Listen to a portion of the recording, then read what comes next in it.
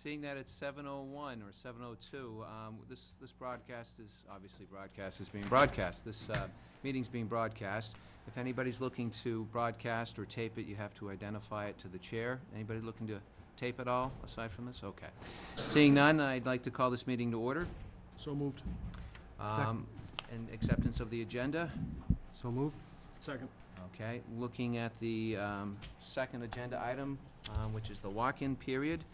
I ask, are there any walk-ins? Seeing none, I'd like to move on to the third item, which is a discussion vote, outdoor entertainment permit for the Scituate Harbor Yacht Club. I was wondering if maybe we move this to the end of the meeting? I take that back, if we could. Is there somebody here on behalf of the Scituate Harbor Yacht Club? Would you please come forward? And what you're looking for, could you just identify yourself for the record, please? Sure. My name is Kim Brown. I'm with the Scituate Harbor Yacht Club, and we are wondering if it's possible to have an outdoor entertainment this Friday for Luminaria Night from 6 to 10. It's for families, and it's a great time. And I think one of the board members is coming to the party. See, well, I'm not sure. I wasn't invited, so I'm not sure which board member you're referencing here. I'll make a motion. That's a hint. So I guess that's it. Kim Brown is with on 10th, your address, just for the record. Yep, It's 4 10th Avenue. 4 10th Avenue, okay. And it's a disc jockey playing amplified music. We've approved other things like this for the Scituate Harbor Yacht Club this year. There have been no complaints. Aside from that, any comments from the board? I think this is an annual event, isn't it? It Every is, year. yep, every year. It's Luminaria Night. And we've Yep. had no complaints in the past, so I'm all in favor. Move the Board of Selectmen vote to grant an outdoor entertainment permit to the Scituate Harbor Yacht Club, 84 Jericho Road, for a disc jockey playing amplified music at Luminaria Night function to be held on Friday, August 6, 2010, from 6 p.m. till 10 p.m. All immediate neighbors must be notified of this event. Second. Seconded by Mr. Murray. Discussion, seeing none, all in favor? Aye. Thank you. Unanimous. Thank you, Ms. Brown. Moving on to you there. agenda item number 4, discussion vote of a hawker peddler's license for the farmer's market and an ice cream truck, and, if I'm not mistaken, Two phone. the third one, which is Guerrilla Enterprises. So, first, who is here on behalf of, is Barbara Keefe? Could you please come on up to the microphone, please? Identify yourself and your address. It looks like 28 Central Park, Scituate? Okay. Yes, I'm Barbara Keefe. And you're looking to get a hawker peddler's license to sell eco-friendly products. Just what exactly are you looking to sell? I know it's eco, so it's environmentally sound, but what exactly? To my daughter-in-law. I'm Paula Keefe, I'm Barbara's daughter-in-law. And what we're looking to do is sell environmentally friendly, safe household cleaning products at the farmer's market. Okay. We feel that this would be a great complement. Not only are we selling local food that are good for you, but also cleaning products that would be helpful for your home. Our products are Wow Green is the brand name, and they are EPA-approved products. They're comprised of only 4 ingredients, and they're actually ingestible, so if a child or a pet was to eat or drink them, you wouldn't have to call poison control. We use them exclusively in our home. I have children and pets. And we just felt that this would be something that the Scituate community would embrace, given that people are looking to be more green and environmentally friendly these days. Me personally, this is passionate for me because I am the president and founder of the Go Green web directory, which is a state resource for, it's basically the green pages. So we're putting together a resource for those of us that live here in Massachusetts to be more eco-friendly. So this is how we became involved, and we use them exclusively within our homes, and we just thought that this would be a great complement to the farmer's market. Just so long it's not BP endorsed, I'm all in favor of it. We brought some to demo, but I'm not really sure that's necessary. Discussion from the board? I don't have any. Just a quick, how many is it one product? There's 12 products because they're household cleaning, so there's laundry, toilet, all-purpose, wood and dust. Stainless steel. Stainless steel, but each of the products is only comprised of those 4 ingredients. It's just a variation of how much of it's a cell-based, a protein cell-based derivative, water, essential oil. So depending on what that particular product does, you would have a variation in ingredients, and that's it. But there's 12 of them. We would be looking to sell them individually. We have a stain remover that's called the Super Stain Remover Pen that we Which feel will take out permanent magic marker from a carpet. We can even show you that. But just things that would interest, and see what would Right. interest the community. Right. We wouldn't be looking to, push. No, that's great. Small containers. John, just one general question. I know there's been a huge demand for this market. How much more can we take in that limited space that we have? I've never been because it's during the day on Wednesdays, but are we getting to the maximum or are we? I feel we are. We are. I feel by the end of this season, going into next season specifically, we're starting to wind down August, September, and we'll see if we can manage into October.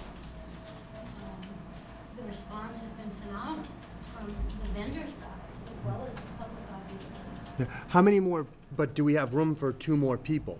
We certainly do, and what we're looking at is actually, right now, we would run along one side of the parking lot. Mhm. We're thinking of condensing it and running two lanes of vendor booths, so it'll be half the parking lot. Okay. So there's no space problem in terms of adding any more vendors? Right now, no. Okay. Next year, I do foresee, if the momentum continues, Mhm. we do see spaces being an issue.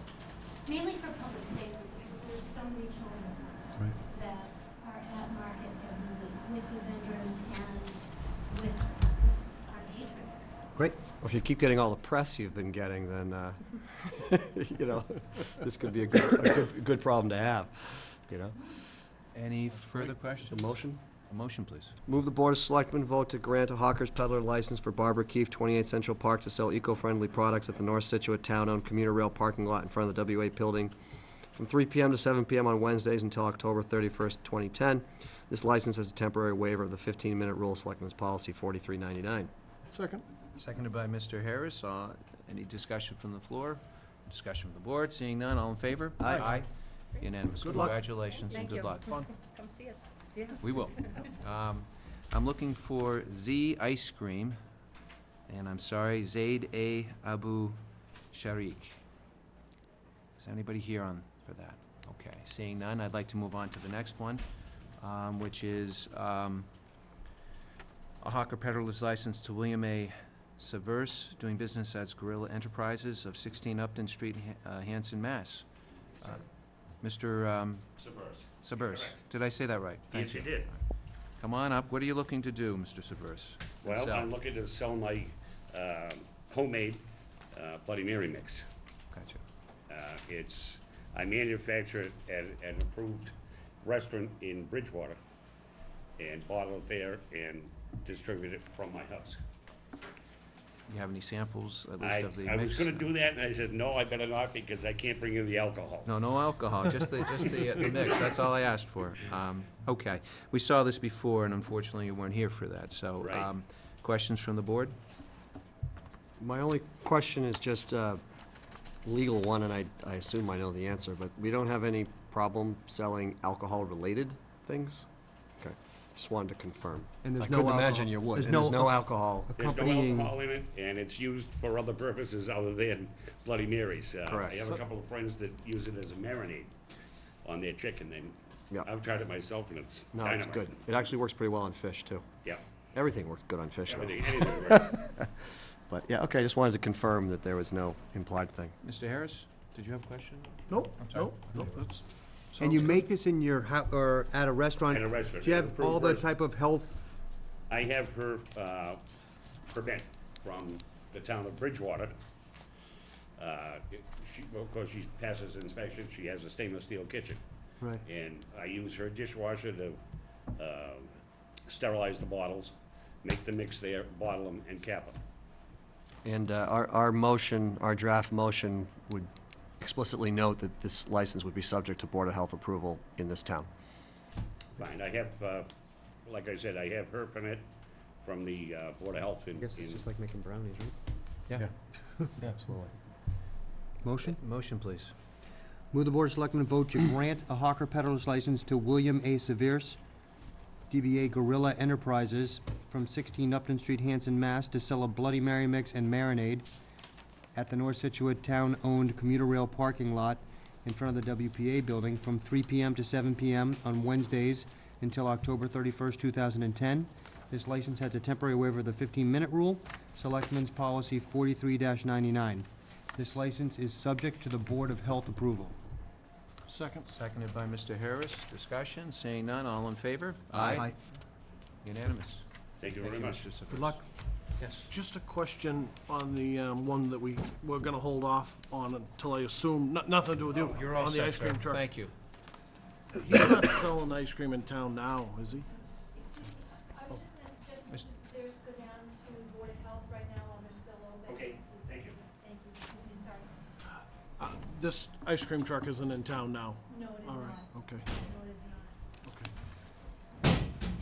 Moving on, agenda item number 5. We're looking to award a contract with the auditor from, I guess, the town accountant. So, basically, Trish. This contract actually was awarded by the prior town administrator for 3 years with a renewable option for 2 more, equaling 5. As you may recall, the town hadn't accepted the statute to do that until last fall, and it's also over the threshold that, under the charter, and the board must approve it. So, working with the current vendor, he complied with our request for this 1-year contract, which will do the FY10 audit. The FY09 management letter and audit is ready for you to review once we can schedule it. I might just do it sort of one-on-one with you, since your agendas will probably get busy in the fall.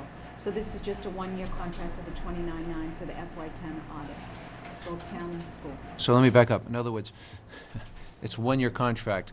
Were we under an obligation for 3 years and plus 2, or where are we at with that originally? We bid it under 30B for 3 years plus a renewable additional 2, 2, okay, which we didn't at the time have the authority to to do, actually. So, okay. where are we now? So where are we right now is what I'm trying to Now figure we're out. doing a 1-year contract. Okay, This contract is professional services, so it's actually exempt under 30B. But when you do a 3 or 5-year contract, which we can do going forward, you do follow a 30B process to get the best price, but. the only question I had was the pricing. Is that something that's reasonable? I have no it's basis to actually, determine that. It's on the low end, Okay. Around the same numbers last year, yes, and the same firm. yes. Any Motion? other question? Sure, take a motion. Move the Board of Selectmen, Can I have just a question? Yes, Mr. Murray. Not to, I'm in favor of this, obviously, but just for discussion. So this is a 1-year gig.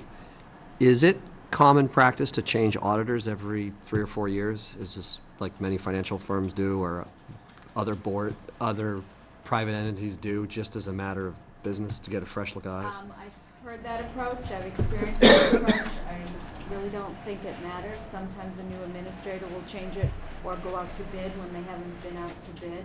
You've actually gone out to bid, but your indicated available appropriation has been determining pretty much what you get for a bidder rather than the scope of services. Okay. So we'll be looking at that in a year. Yeah, All right. bidding it. Yeah. For this fiscal year, for the. Correct. In FY12 for the FY11 Correct. audit. Correct. I'm all set, thanks, Mr. Chair. Motion again? move the Board of Selectmen vote to award the contract for financial statement and single audits and Massachusetts DOE end-of-year report audit for the fiscal year ending June 30th, 2010 to Roselli and Clark and Associates of 500 West Cummings Park, Suite 3500, Woburn, Mass., in the amount of $29,900. Second. Seconded by Mr. Harris by a hair. Any discussion? Seeing none, all in favor? Aye. Good. Moving on to agenda item number 6, which happens to be an award contract for bucket truck, and on behalf of that is Mr. Bangert. Mr. Bangert from the DPW.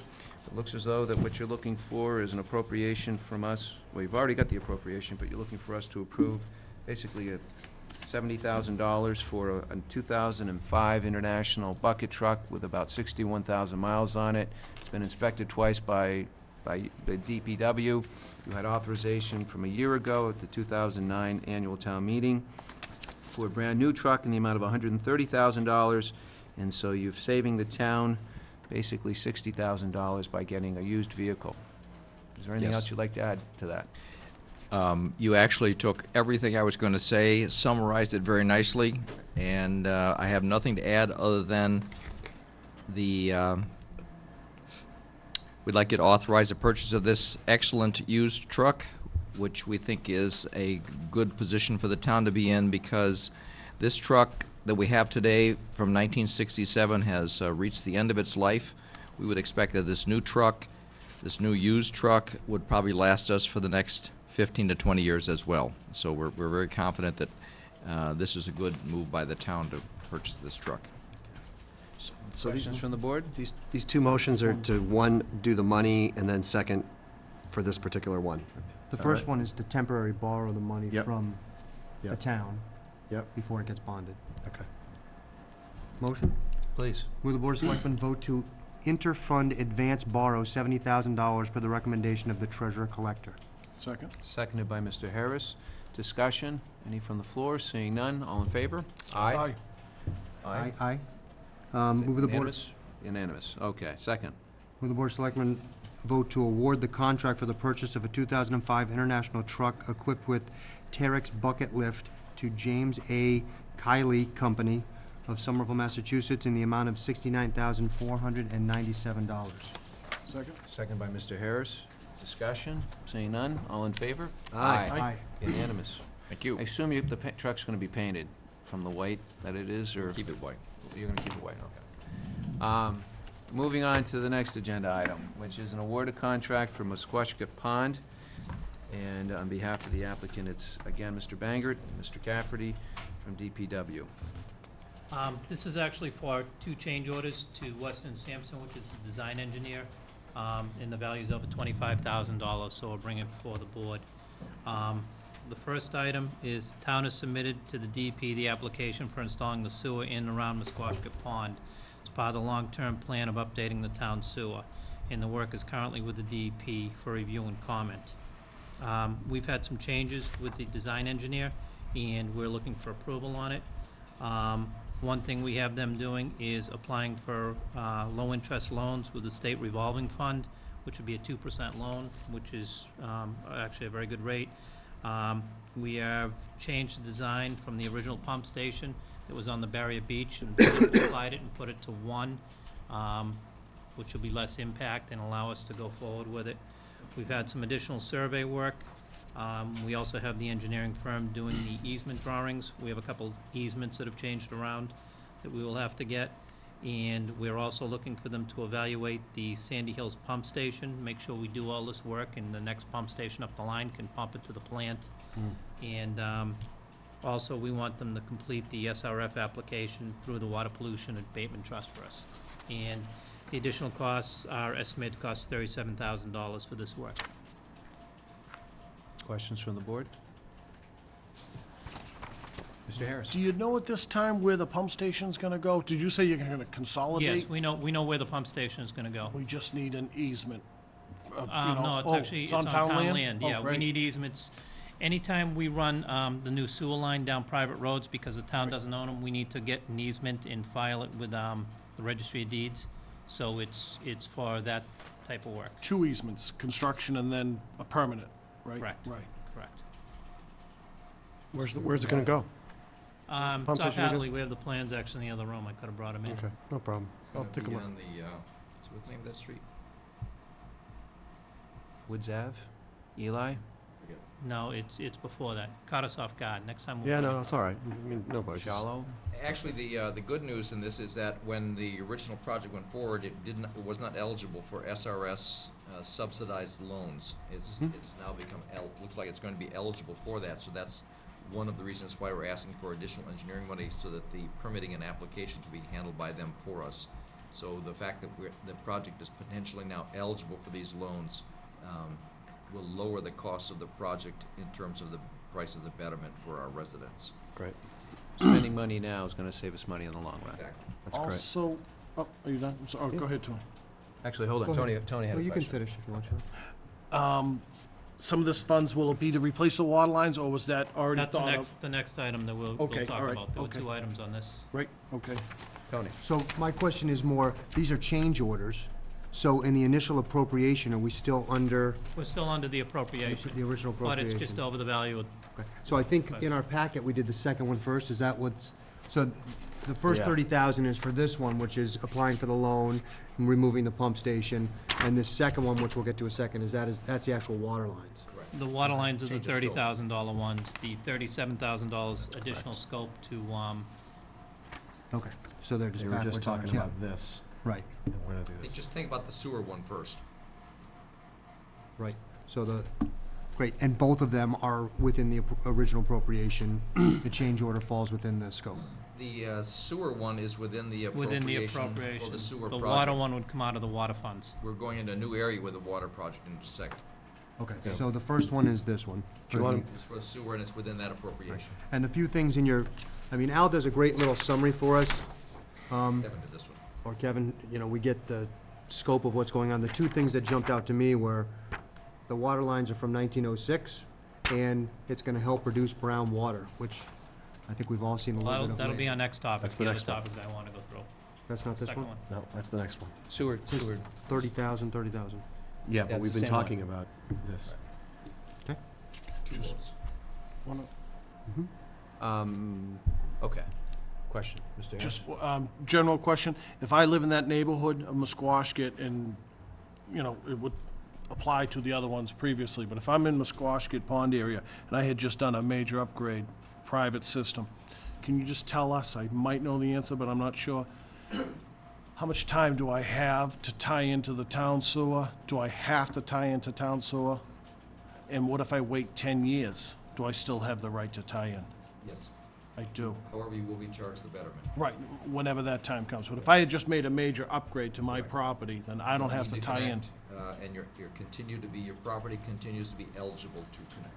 But don't you only have a certain time frame by which you can pay the betterment over 20 years? If you tie in after X years, after too long, you have to write a check, right? Well, actually, the betterment starts the day that the betterment starts. And then, once it's announced that there's a betterment, you have Yeah. 30 days to come in and pay that off in total, Yeah, okay? Or you can roll it into your taxes and then Yeah. have it spread throughout the 20-year period. And quite Right. frankly, the treasurer collector is more experienced in exactly what those steps are, but you have a yeah. period in which you can pay without interest the Mm-hmm. betterment in full or roll it over. That has nothing to do with when you hook up. Right, but if, as Sean was saying, if I come in 10 years from now and I want to hook up, I still need to pay Well, you would have whatever the already. betterment is. You're You would have paying already the paid. betterment whether you hook up or not. You're gonna have You've to been pay the paying hookup fee. betterment for 10 years. Right. If you just put in a new system and you happen to be on the street where a sewer's going, you have to still pay the paying. betterment. You're gonna pay that betterment fee. Ah. And then the question is, assume that your Title V septic system fails, or, you know, Yep. and so then you can say, you know what, I'll pay right now Hookup it's fee. 5,000, the hookup fee to Coke I got you. so. Gotcha. Your property is bettered by the fact that it has municipal sewer. Access, yeah, yeah. It becomes more valuable. Got it. You could remove the Title V system if you wanted to. and hook up. Yeah, And just Mr. one Harris. more, and if you had a guess, I'm not gonna hold you to it. When would those residents be tying in? And I'm not gonna hold, 1 year, 2 years, not gonna hold you to it, because I know DEP can, you know, have different ideas and changes and stuff. What I was gonna get into the second part of this is Oh, all right, okay. is the water lines, and I'll give my little talk on water lines, but, Hold on But before you do, generally, though. when think- Generally, it's, we're probably. I'd say it's probably a 12 2-year project. 12 to 18 It's a lot of work. months, Questions from the board? I was gonna ask if there are any questions from the audience before we move. Do you want a motion on Part B? Part A. Because they're separate motions. Do we Part do A? Part B is the one they've been talking Part about. B. The 37 grand? Okay, I started out of order, I didn't realize it was It's an A okay. to B. Right, it's Part Okay. B. That's why you're looking at the same thing I am, which is the 1906 water lines. Good, okay, why don't we do Part B? Move the Board of Selectmen award the contract amendment for the engineering services to Weston and Sampson of Peabody, Mass. for an amount not to exceed $37,000 for items 1 through 6 listed on the topic document pertaining to the Musquashkett Pond area. Second. Seconded by Mr. Harris. Discussion, seeing none, all in favor? Aye. Aye. Aye. Unanimous. Okay, now let's move on to Part A. To water. The town has submitted to the DEP the application for the sewer in around Musquashkett Pond. One of the problems that we do have is we're gonna be repaving all these roads in this area, and some of our water lines date back to 1906. We've got our life out of these water lines, but it's probably time we replace these. So what I'm asking for is an additional $30,000 to award to Weston and Sampson as a change order to review and redesign, come up with a plan for replacing the water lines in the Musquashkett area. We've got some lines like off Eli Ave that there might be a 1-inch or a 2-inch service. There's no fire protection over there because you can't attach a hydrant to a 1-inch service, and it's feeding 4 to 8 houses. So I think before we pave any roads, we have to update those water lines. And that will be a source that is a source of brown water. It's not the end-all sources of brown water, but it is one contributing factor to that area. And it'd be an improvement in the system. So this is just for the design plan. Probably, depending on what the cost estimate is to do it, we might have to look for additional funds at town meeting next year to replace the water lines also in this area. But at least we're getting the design plan down and figuring out what we have and how much implication we have. And by doing it this way, as Kevin's idea, is that Weston and Sampson has already done all the surveying, the test borings, they know everything, they've done the topographic work. They will know where all the properties tie in. They can do the engineering in concert with the sewer work for probably 1/3 of the cost of the engineering would cost ordinarily. And we know that for a fact because we know what it costs us to engineer other water line replacements in town. So it's definitely the way to go for doing this work. And another idea he brought to the table is that whenever we're going to do paving, we want to make sure everything under that road is in good shape for the next 10, 15 years. And these water lines break.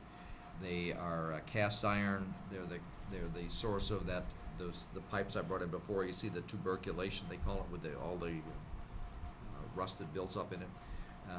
This end of the line area sees frequently brown water issues, and this will go a long way towards eliminating those brown water issues, bring better pressure to the area because we'll be going from 6-inch lines to 8-inch lines or 12-inch lines, and we'll be better serving those residents. For probably the cheapest possible way to replace the water lines is when we're doing the sewer lines. Questions from the board? Go ahead, Tom. Just two. The money's coming from the water enterprise, This would come from the water Water enterprise enterprise fund for fund. this, yes. and out of retained earnings, Trish? How would, It's funded by the water appropriations. so it'll be in, you'll find it in this year's fiscal budget? It's in this year's fiscal budget because money was awarded in the rate increase, so we'd be able to absorb it with. In this year's capital plan, we included money for engineering and replacement of water lines. Oh, so has there been an appropriation for this already? It was Yes. appropriated, Okay. yes. Thanks. It's also part of the 5% increase, correct? Correct, Correct. and was funded by the 5% Okay, increase. I didn't know that it was already on him. And what do you think the scope, dollar-wise, is for replacing the $2 million to a ballpark to, My initial ballpark estimate was 1.4 maybe, So- 1.6, so somewhere somewhere in that between area. $1 and $2 million to, Yeah. So to within do the range of project. what we can fund. and that's about what we've been doing every year. Right. Great. Sean? Just one last question.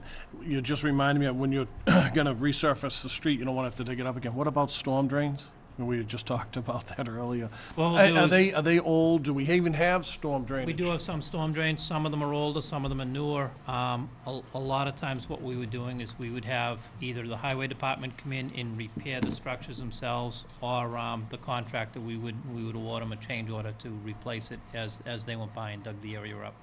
Is that something, though, we should look at, though? I mean, because, even if it doesn't have storm drains, obviously, No, we can, and we have looked at it. It's, we can do a whole lot there. It's just, we get to a point where we start spending a real lot of money.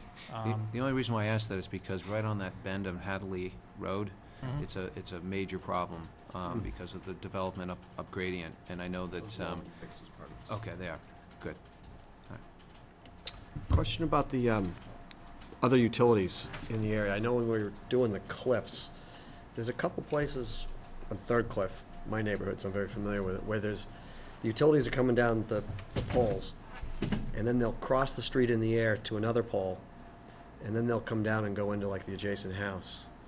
And so you'll have like one wire just going across the street, and I thought, only in hindsight, boy, we should have been able to get the utilities companies to put that line underground. while the street was all open, sort of thing. Is there good discussion with Weston and Sampson on the, particularly these areas that get really windswept in terms of utilities? And I understand we're not gonna be putting everything underground, but there might be some key places at the same time that the streets are looking at, that the utilities could be brought in the loop to put a couple things underground that would do a couple things. One, it would be safer, and would also mean that cars and trucks going down the street don't have to worry about wires crossing the street as much. So just, if you could, just keep an eye on that as you're moving forward on this. Utilities can't go underground unless the town has a bylaw requiring it, and then the surcharge is applied to the residents because Yep. it's tremendous, it's about 10 times more expensive for the utility to go under. Yeah, no, I'm aware of that, but that, at least in a couple key cases, it might be worth, Yeah, just the exploring it. conversation, But, I No. mean, I think that that's something we can look at proactively going forward Yeah. to put as many as we can underground. Yeah. Just for the exact example that you cited. Yeah. Particularly if we're tearing up the road. Yeah, particularly if you tear up the road, exactly. Yeah.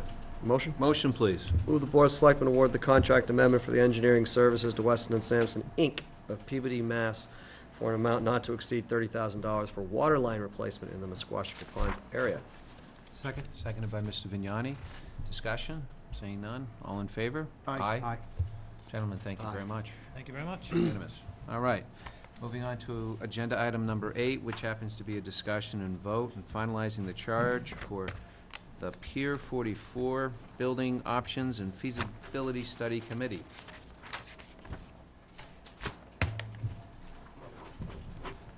Tricia, you've provided us with this draft charge. At our last meeting, we've had an opportunity to review it, take a look at it.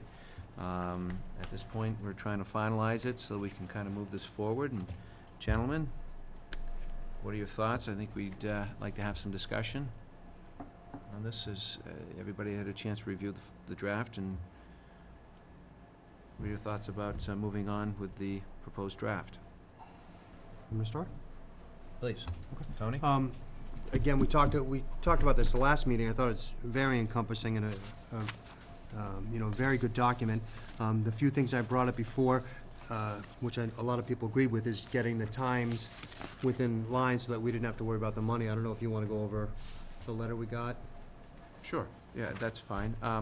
In essence, what Tony's referencing, I'm looking for the letter. Our concern as a board is that the mitigation money left over from the MBTA needed to be spent as of October 31st of this year. And our concern as a board was that we needed to ensure that that money was not going to be lost. And so, on behalf of the board, a letter was sent to the MBTA requesting that they would extend the use of that money. And in particular, we had listed various items that we thought we could use the money for, one of which was for the Pier 44 feasibility study and potentially using the proceeds or the money for building it. So we received a letter July 28th. It's addressed to me. It's from the Assistant General Manager for Development. It's Mark E. Boyle. And basically saying that pursuant to our letter of July 15th, 2010, the MBTA mitigation funds, please be advised that the MBTA approves and acknowledges the town of Situate's request and plan to utilize these funds for the purposes described in our letter of July 15th, 2010. Moreover, the town's request to expend those funds beyond November 1st, 2010 is approved. So, having said that, now we're able to have a little bit more time to make sure that we can spend those and use them appropriately and adroitly. So, that having been said, So that was my biggest concern, that we didn't have the timetable set up in this chart. We're not gonna be, have us potentially at risk to losing the funding, and that, clearly that's not the case anymore. The only question, again, I'm really excited about the committee getting together. I think their job is to come back with a variety of options for us to look at and ponder and hear all the details of, for us to make the final decision on what is gonna happen in that property. My only question was the size of the committee and the makeup. In the first paragraph here, we talk about 9 people. I wonder if 9 people is too many to be productive.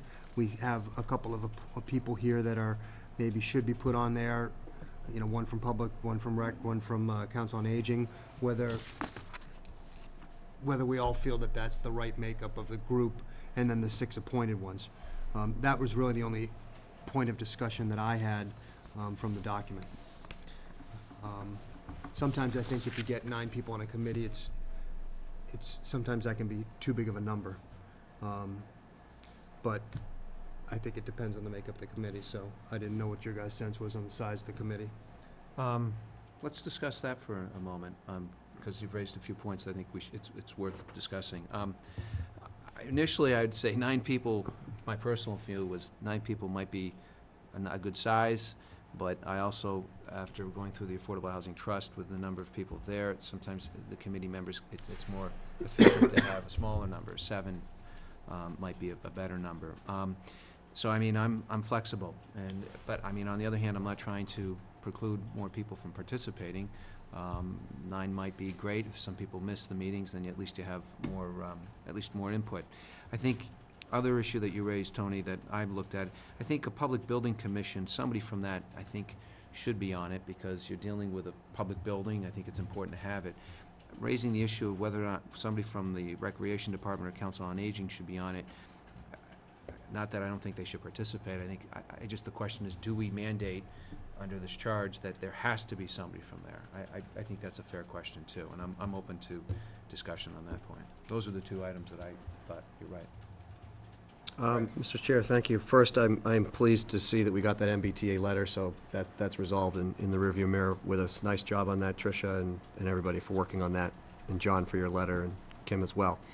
I have 2 comments that and the first is this one, which we'll talk about now. I do think 9 is too much, and I actually think we probably should not have someone from Rec, and probably should not have someone explicitly from Council on Aging, because those are several of the potential uses that have been bandied about.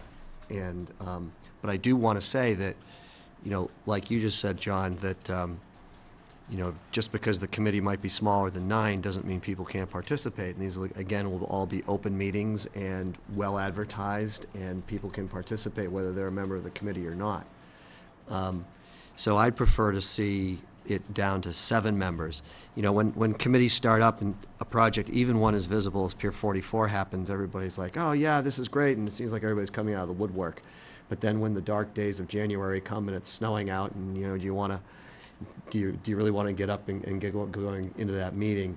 Attendance seems to drop, and then you could end up with quorum issues and all that sort of thing. So I think we're more likely to have success with a committee of about 7. And I do think we need to have, as you said, Mr. Chair, someone from Public Building Commission, absolutely. And I think I'd suggest that we have 7 members. We appoint 6 of them, and 1 is appointed by the Public Building Commission. And then I think it's incumbent upon us to review the applications and ensure we get a diverse set of skills in there. And I hope people from, environmental side or people who are familiar with water permitting or permitting issues, on waterfront property, people who know zoning, people who know recreation or other things would apply, and then it's incumbent upon us to staff this committee accordingly. But I think we should really do it that way. Mr. Harris? If we so choose to have 9 on this committee, 5 have to be present for a quorum, correct? And if we have 7, 4? Yeah. I agree with what, Rick, you had said. Everyone's enthusiastic in the beginning, but I don't, The difference between 4 and 5 is only 1. That's true. That's and there were so many people that have, Yeah. approached all of us, so I could go either way. I'll pick my battles, and I'll have a little give and take on that one. But the representative from the Council on Aging at the last meeting, and I could have gone either way. I saw both sides of that coin.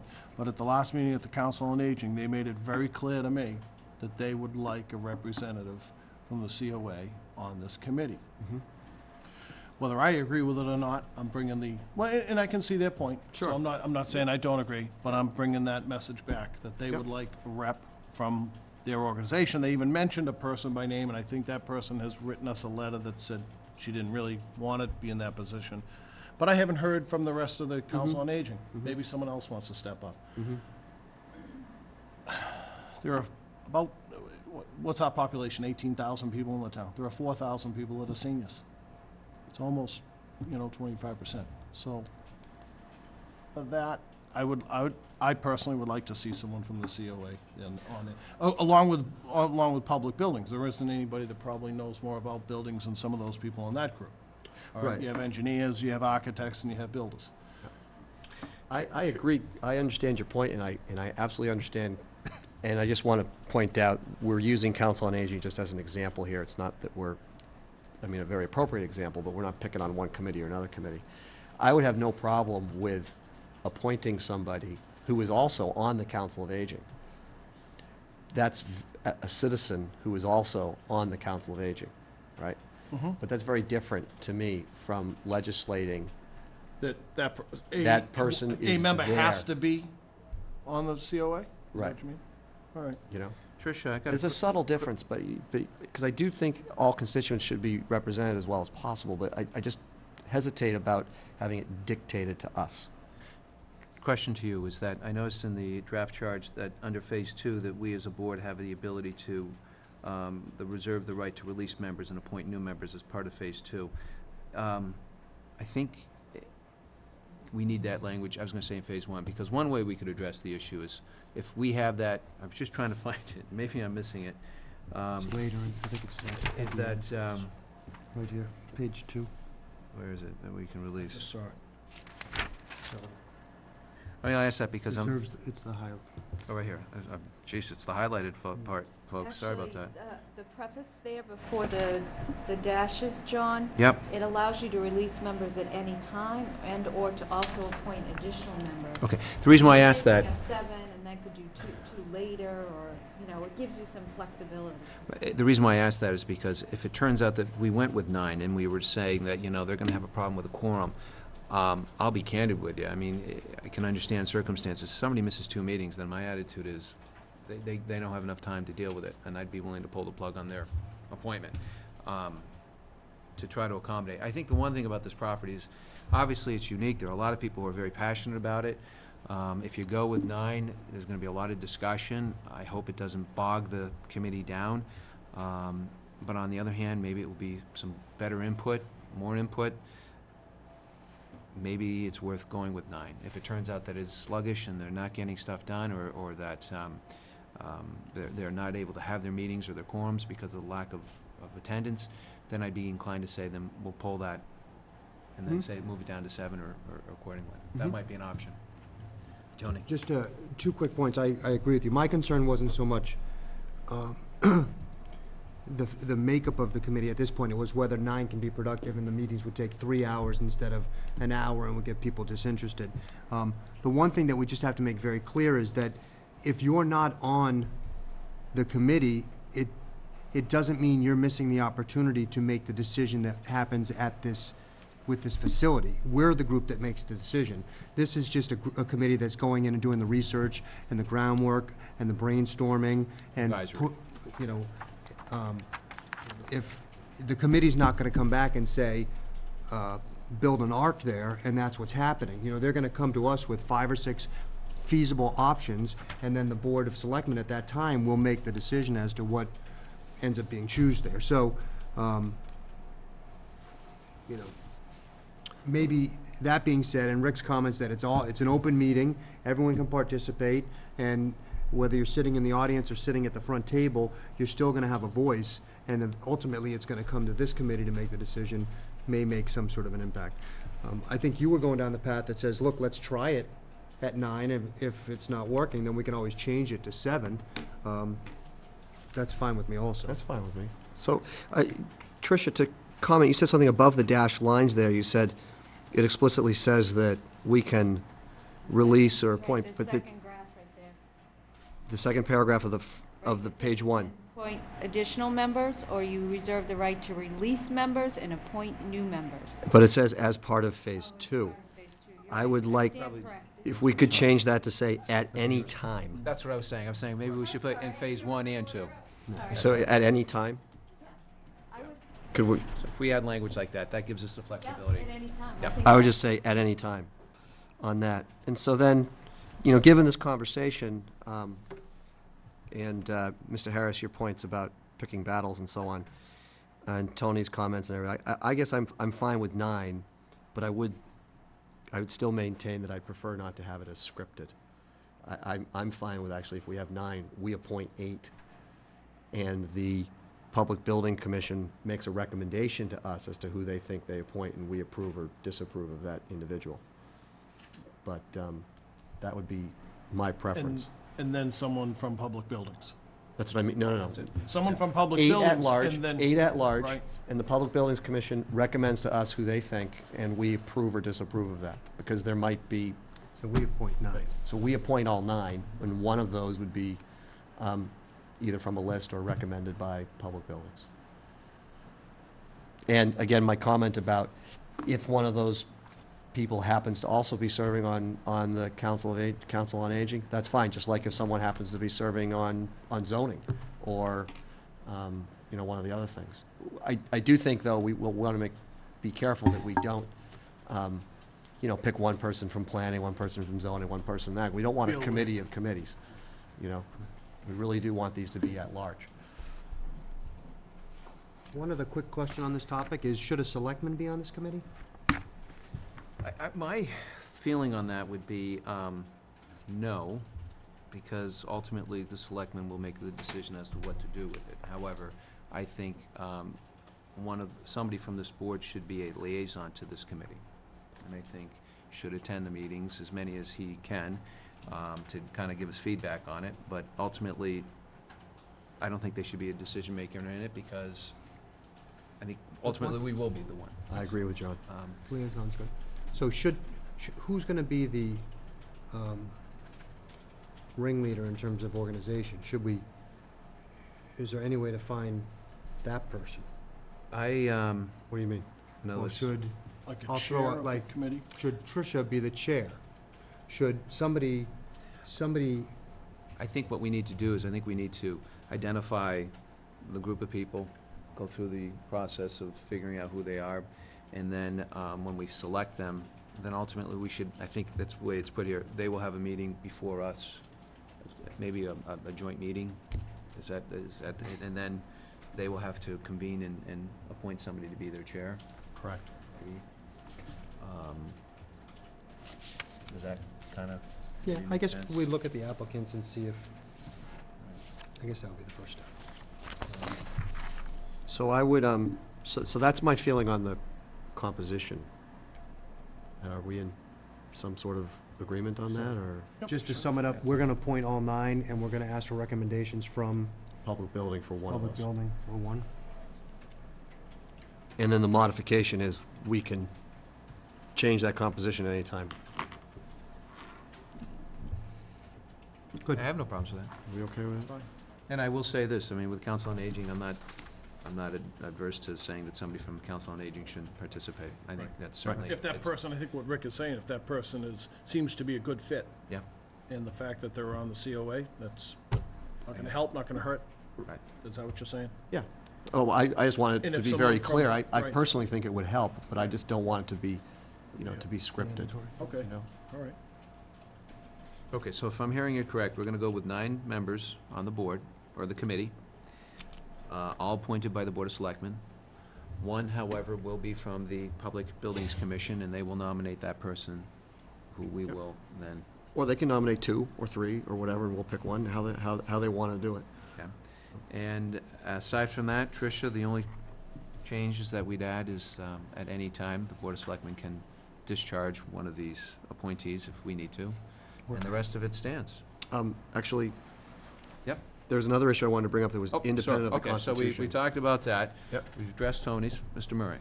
On the bottom of page 1, it says as part of its charge, the committee shall address the following critical issues during phase 1. And it says a priority list of issues.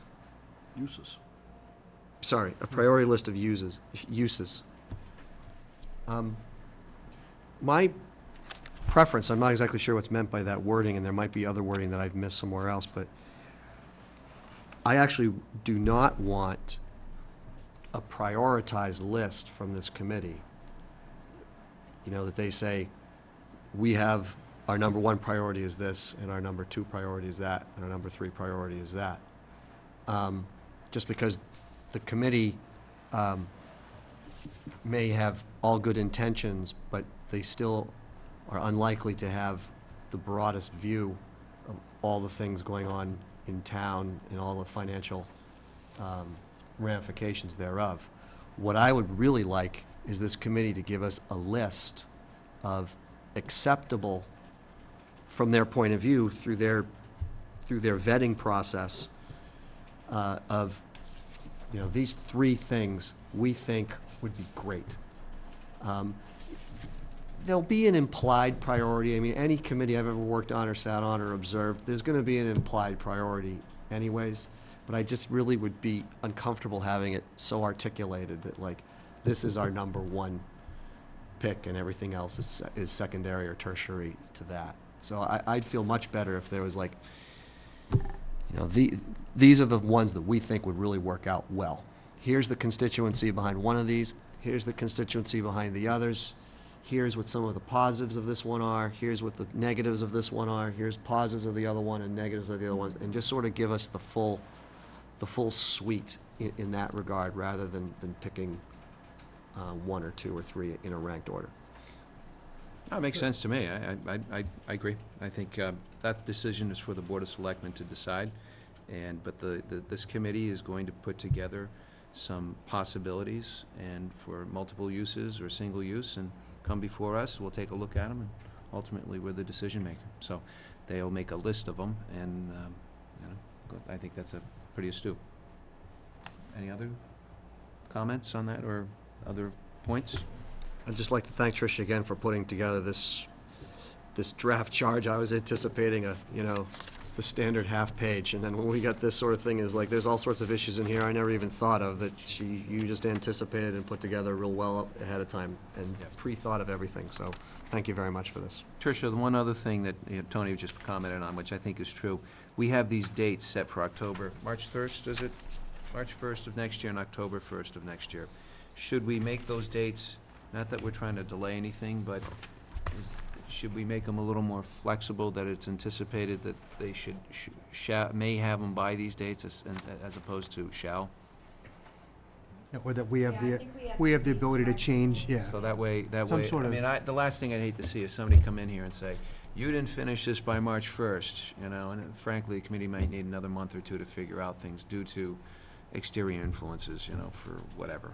So what do we want to say, instead of shall complete, shall endeavor, or? The committee shall endeavor to try to complete phase 1 and phase 2 of its Yeah. work Shall have as its by goal. March 1st, That's good. Okay. as opposed to shall, take out shall and then no later than. And I think that gives it flexibility, because it's like anything, the hope is to get it done by those dates. But that's a good point, Tony. So no motion is needed? Do you need a motion for this, or? You do? We need a motion, so Yeah. I would move that we accept the amended charge for the Pier 44 Building Options and Feasibility Study Committee as per the document presented to us tonight, with the modifications that we just articulated. Second? Seconded by Mr. Vignani. Discussion? Any questions from the floor? Seeing none, all in favor? Aye? Aye. Aye. It's unanimous. So this is probably a good time to ask people to get in their applications. Good. If you're interested, start filing an application with our office. I think, Kim, there's one online, is that it, or is there, for the form, or is it something that, We do have a form online, and also people could simply write a letter of interest, if they'd like to include their qualifications, they can. Yeah. It's not necessary. Also, I've received notification from quite a few individuals, probably 15 or 20, that I have their email addresses, and I was going to take this opportunity to contact them again and ask them to, resubmit it's just been one line of interest. And some of those I've been contacted, I forward on, I assume the same with you guys. So I will be contacting those people that That would be will great. look at their needs. what I'd like to consider, and I table it for the board, is to suggest that contact those people, Kim.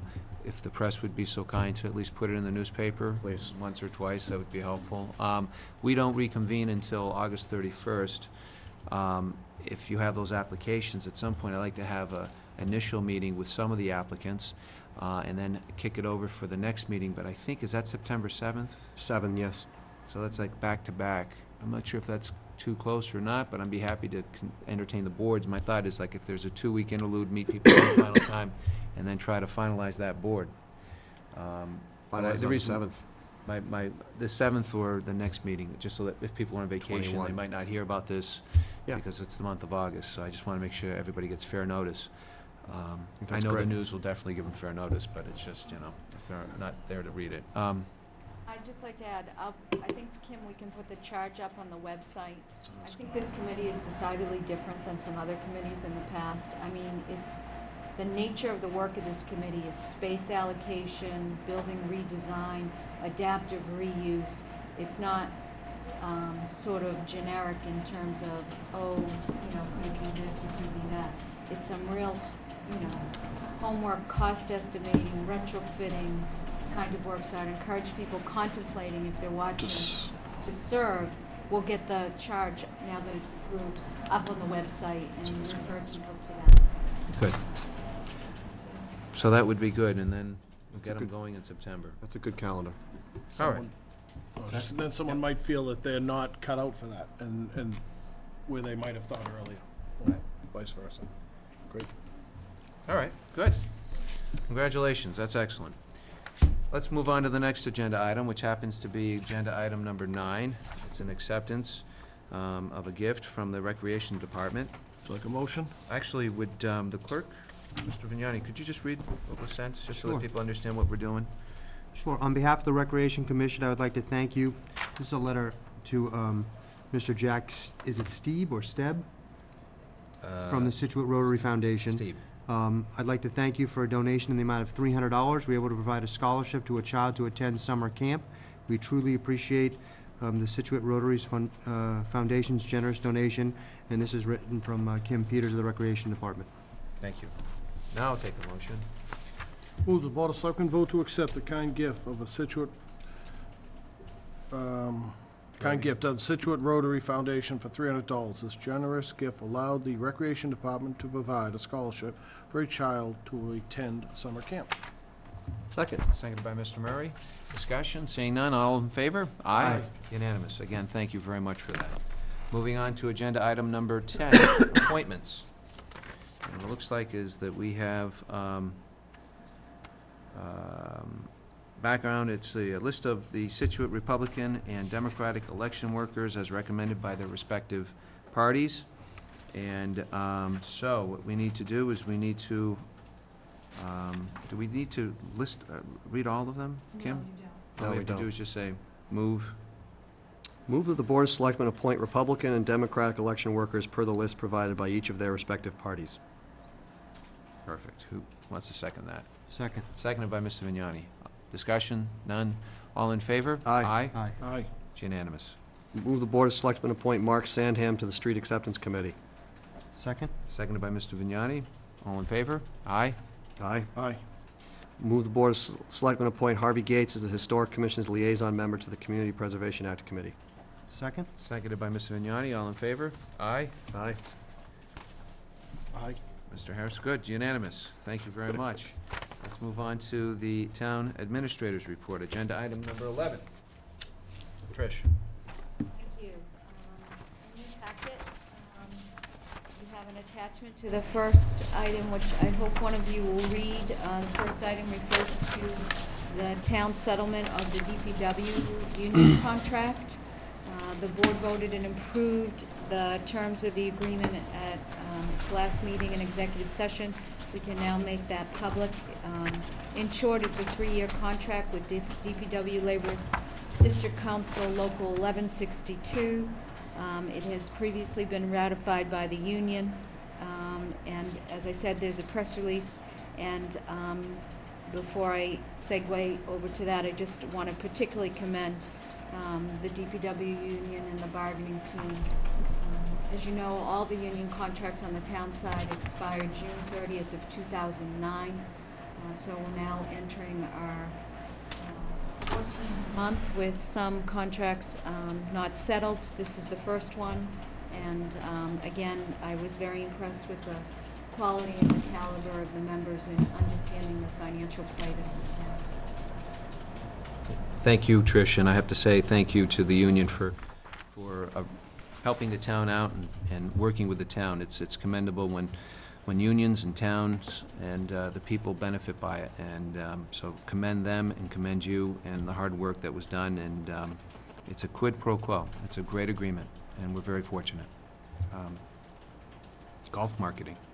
So do you want to do the Do you wanna- press release? Do you want to read it, or? should- Yeah, because I didn't say much Okay. thinking you were, or otherwise I can get in the weeds with it. Sure. Okay, thanks. Tony, do you mind reading just what the release that we have? Great.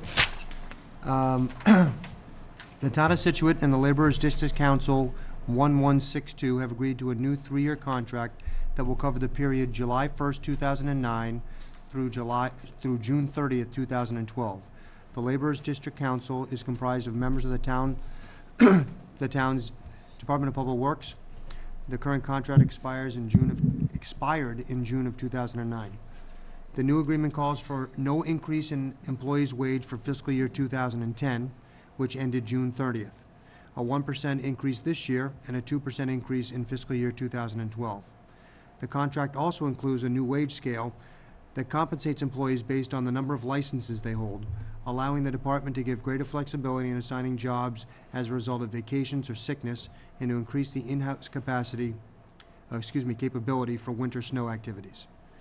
The agreement also contains clearer language relative to the probationary period provided to the town to implement biweekly pay, and gives the town the authority to take certain actions for the purpose of securing favorable premiums or plans in the provision of health insurance. This agreement, this is quotes, this agreement allows the town to make some management improvements and provides employees with the opportunity to raise their pay increments by obtaining additional certifications and licenses that will benefit the overall operations of the department, said Town Administrator Patricia Ficchesi. I commend the bargaining team for understanding the difficult financial situation facing the town and the cooperation and professional approach that they took in bargaining this new agreement. Board Chairman John Danahy stated the board is glad that this contract has been settled and that he appreciates the willingness of the union to help the town grapple with the town budget constraints. Thank you. The second item, which I've included some detail, is on a new golf marketing plan for Widows Walk. And as I note here, I've been meeting with Bob Sanderson over the past several months, along with Kathy Bullock, who's graciously donated her services to help us do some different marketing strategies at the course. And as I note here, we're working on a new and improved website. If anybody's been on the website in the last 10 years, it looks exactly like it did 10 years ago. And most of those photographs were taken by the management company two contracts ago. So we have all new photos, and Tom Rose is working on updating those. We have a number of specials, coupons, the online tea system is new this year. We've had a couple of briefs in the newspaper. I note here we've been working with the food vendor Jamie for specials starting in September on Fridays, 9 and Dine, a number of other things. I mean, we're also sort of International Golf Maintenance is updating the environmental aspects of the course relative to its Audubon designation and being a first demonstration golf course. You'll see the Audubon logo on the website. We just got those icons last week.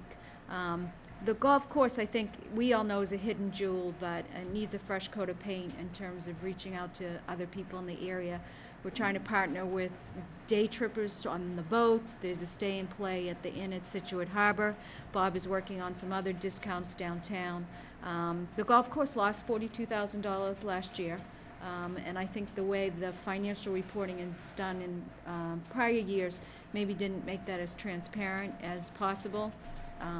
That is not something to worry about. It has retained earnings. And coming from a community whose golf course lost over $500,000 for 8 years, you know, I think Widows Walk is a huge benefit to the community and something that we should continue with in its present form. But again, just needs to sort of remind the area what a great place it is to golf. So golf's off a lot this year due to the economy, but we're still maintaining our numbers. I check them monthly, and we're very lucky with Bob and IGM and Jamie down there in the management. So I thought it was time to just give you a little update on it. We've been doing this for about, I think, since January. So. If I could also just give a plug there, I was pleased to see that you've been talking with Jamie Miller about the food operator. Those of us with young kids, in particular, it's a really nice place. I take my family down there for breakfast on the weekend, and there's all sorts of people down there. There's people with kids, people without kids, and it's spacious, and the food's good, and it's inexpensive. And so I think I'm just using that as an example of broadening the base, broadening the clientele, because as you all know, I don't golf. It's just, without my hockey helmet on, I don't do sorts of things like that. So, but there's a lot of different stuff that you can do down there. And I think it's really good to broaden that base. Mr. Harris? I was just gonna comment, I believe Jamie's doing that now. There's a women's Monday Night League. They do 9 and Dine now, and I've heard that, his food is just It's hard fantastic. to squish the special in because we have a lot of regular leagues and outings during the week, so we've tried to identify times. And Jamie's actually looking forward to the Friday night one, so he'll have like a prefix menu of 3 entrees, I think, and then that's what you'll get. Yeah. And then the other thing sort of related to that is we'll be updating the town website, because again, a website, needs to be static, and we really want it to, dynamic, not static. And, I was gonna say, wait a minute, sort it of- seems static. I think we need to improve that. It was static, we're trying to make it dynamic. Wonderful website, but if you go to the homepage, my eyes glaze over. It's too busy, there's too much in it. We're really just gonna go to a very passive homepage with just maybe one image, and then on the column, sides or whatever, let people click to various links. We have a subcommittee of the technology subcommittee that's made up of the support staff. I listed them here in your report, and I want to read them. We spent quite a bit of time, making suggestions to the website, doing frequently asked questions for every department, and suggesting and other things. It's a work in progress, but again, hopefully you'll start to see some of those changes. And those committee members were Nicole Harris in the building department, Maureen Galvin in the planning department, Sue Frankel in the library, Kathy Curran in the town clerk's office, Maura Glancy in the recreation department, and Patty Longley from assessing. So stay tuned, and we'll certainly welcome the feedback once it gets up and running. And that's all I have. Thank you. All right. Stuff. That takes care of that. Moving on to other business, agenda item number 12. None. None? Ditto. Mr. Harris, none? Mr. Vignani? Well, I always feel obligated to say something, so, really quick, just for those watching, our Scituate baseball teams have done phenomenally this year. They've done well in the sandwich tournaments that they played in. They've done well in the Williamsport tournament that they played in, and they're going to Cooperstown in a couple weeks. So, just a kudos to everyone going out and watching the games and all the kids that have played so hard. Good. Anything? I was going to say, Nothing. the only thing I was going to say is Heritage Day, folks. Oh, that's right. Starting out with Luminary on Friday, if you can, get out to see the harbor, or go out to the coast. It's going to be beautiful. And of course, on Saturday, the music and the vendors down on Front Street. There are also other events for like rowing, and I think the dory races. Sunday, they have again the vendors and there's the pig roast, and there's the golf tournament on Friday. So take a look at the Scituate Mariner. It has the insert that describes what's going on with the music and the other items that are happening, and I think the historical buildings are open, so get out there and enjoy it if you're around. Outside of that, that's all I have. Mr. Bangert, you had your hand up for other business? I have a brief item of other business, if I may. Sure. I'd like to give you a quick update on the status of the water reservoir, the water supply, and the water dam. Okay. Not that I'm trying to say no. I guess my problem is I think I might have to say no only because of the new open meeting laws, because we haven't noticed it. So as an issue, if it's a private citizen under walk-in I could, but as other business, I don't think we Okay, can, Mr. Banger. That's fine. If What I'm if- not what if I mistaken. were to Information ask him- topic only. What are the 3 items again, Al? It's just one topic, which is the status of our water supply. I Not noticed, that led to the water ban? Yes. I want to just provide them with an update on where we stand with water restrictions. not that I'm Information trying to be, topic. I only say because it changed, the open meeting changed in July, effective July 1st. Okay. And I'm just don't want to be Mr. Chair, a what if I foul were to thing. ask you if there was any update on the water supply status? Again, it still comes a problem because and the reason, folks, is this: because we have agenda items, we list them so that everybody has fair notice of it. And that's the only reason why, if we raise something that wasn't listed, that was posted. I think you have to notice anything anything So I that think you anything have. that we Al, discuss, is it time that's, sensitive? If it's, it is time sensitive?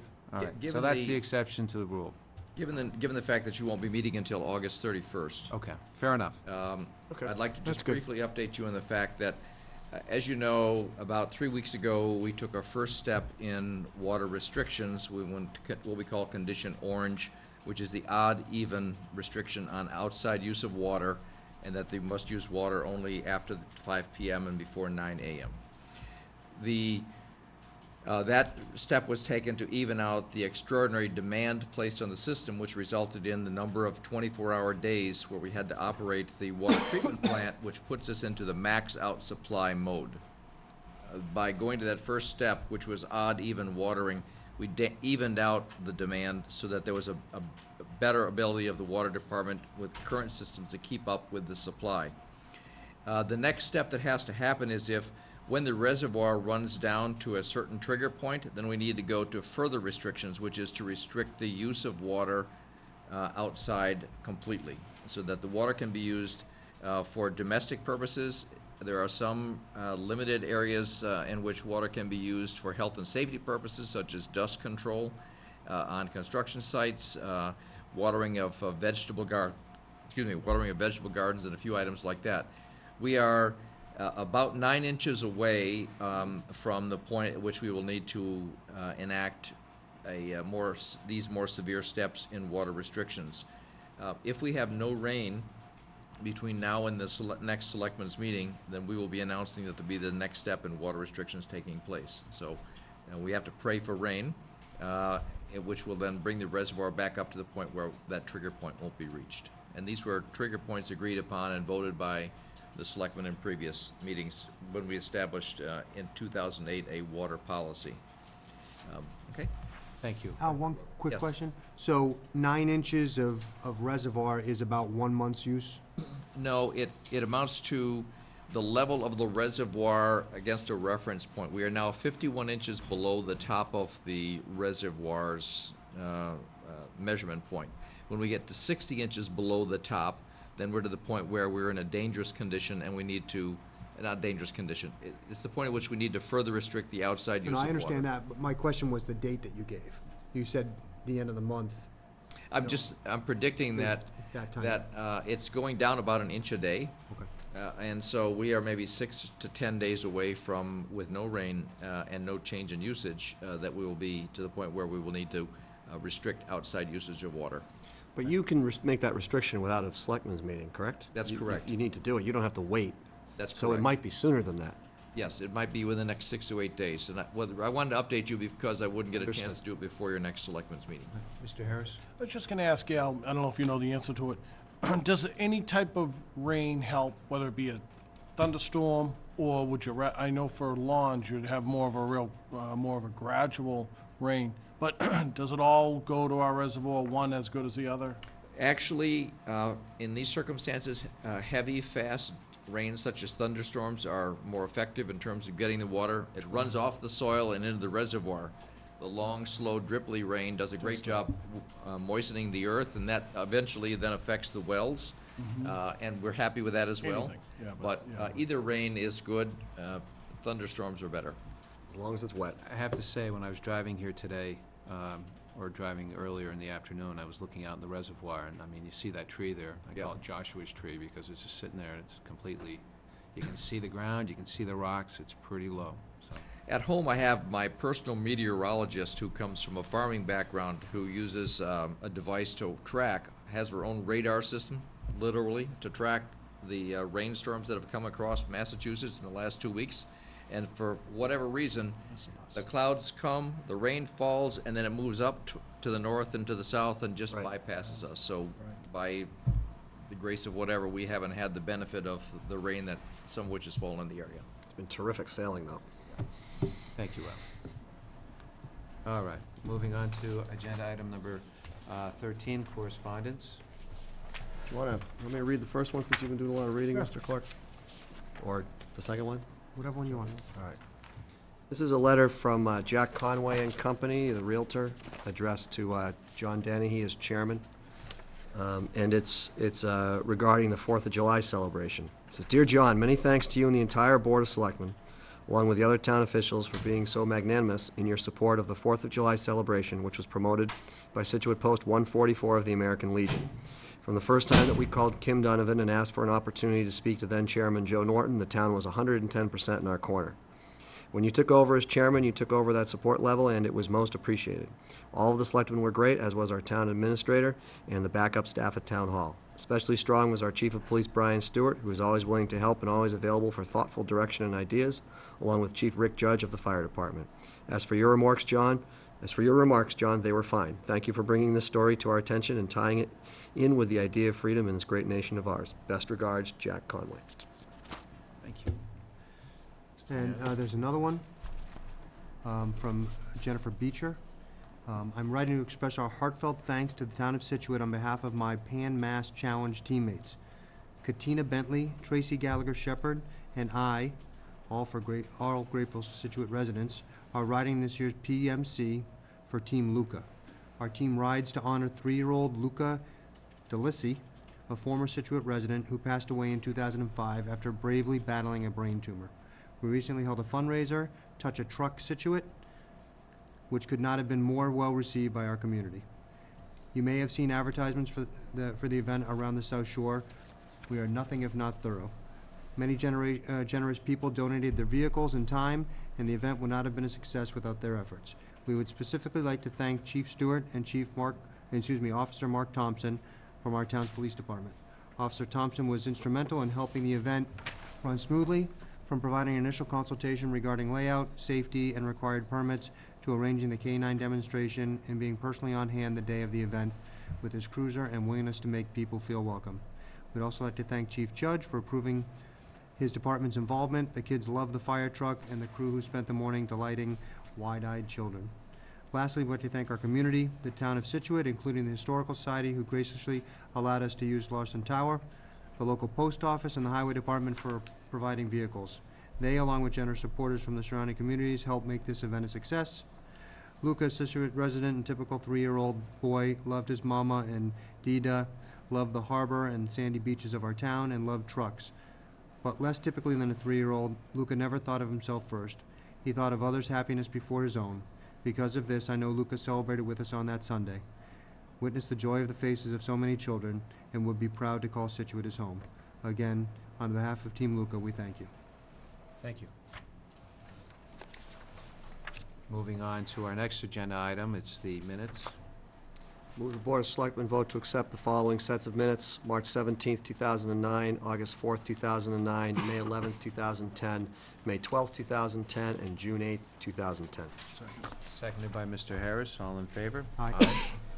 Moving on to our next agenda item, which happens to be pending litigation, collective bargaining, union and labor negotiations, non-union, and this is discussion that has to happen in executive session because it would have a detrimental effect if it were discussed in open session. So, having said that, Ms. Donovan? Mr. Murray? Yes. Mr. Vignani? Yes. Mr. Denny? Yes. Mr. Harris? Yes. Thank you, folks. We'll see you on the 31st.